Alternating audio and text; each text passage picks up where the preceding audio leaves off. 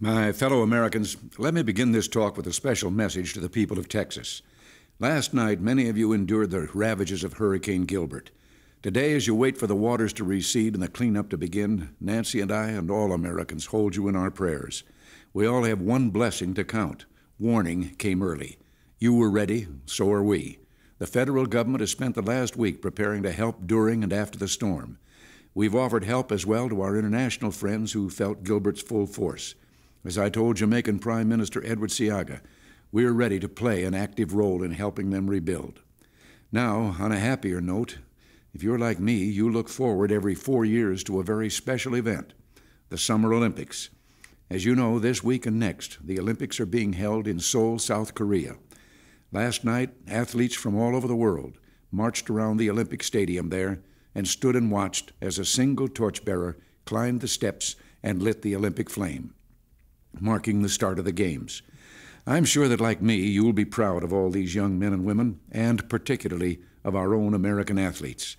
Our athletes are a remarkable group, not only for their achievements, but for how they represent so much of what is good and beautiful and splendid about this sweet and promised land. As Vice President Bush said when representing all of us, he saw them off 2 weeks ago, they stand for the country of the little guy. The country where no matter what the circumstances of your birth or background, you can go anywhere and do anything. Where the millionaire has no more vote than the pauper. Where the sense of possibilities is so palpable you can almost breathe it in the air. The Vice President was right, and I've always thought you could see the spirit of which he spoke in all our Olympic athletes. You can see it in the way so many of them will pause in their daily training in Seoul, as our athletes have at past Olympics, to help competitors from countries where good coaching is hard, if not impossible, to find. You can see it in stories that have been told about American Olympians over the years, like the one about a boyhood hero of mine, Jim Thorpe. In the 1912 Olympics in Stockholm, Thorpe took the gold in both the pentathlon and the decathlon. He was the most talked about competitor at those games. With his medals won, Thorpe was presented to the King of Sweden, who said, "You, sir, are the world's greatest athlete." And what was Thorpe's reply to this august European monarch? It was simple, straightforward, and American. He said, "Thanks, King." And you can see the American spirit in the lives of every one of our team members at these games.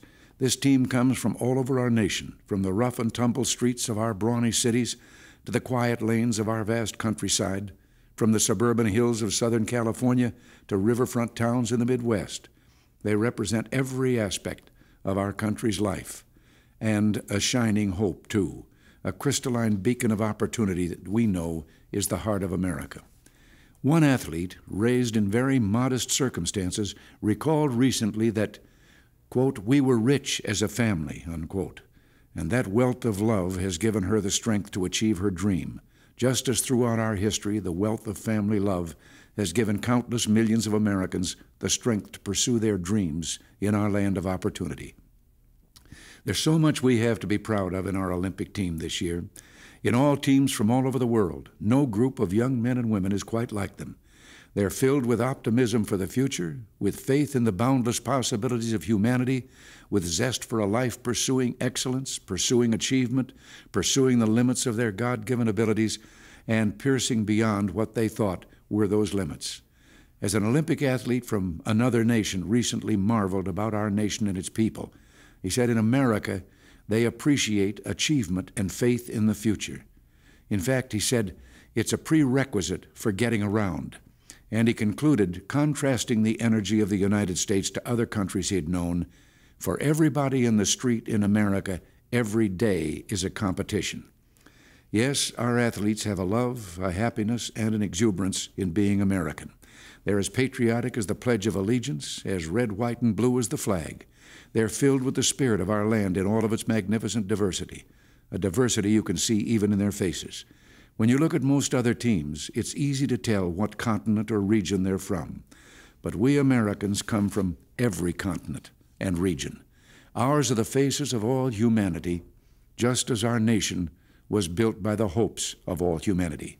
So as you watch these Olympics, remember, win, lose, or draw, how much we have to be proud and thankful for. After all, we're Americans. Until next week, thanks for listening, and God bless you.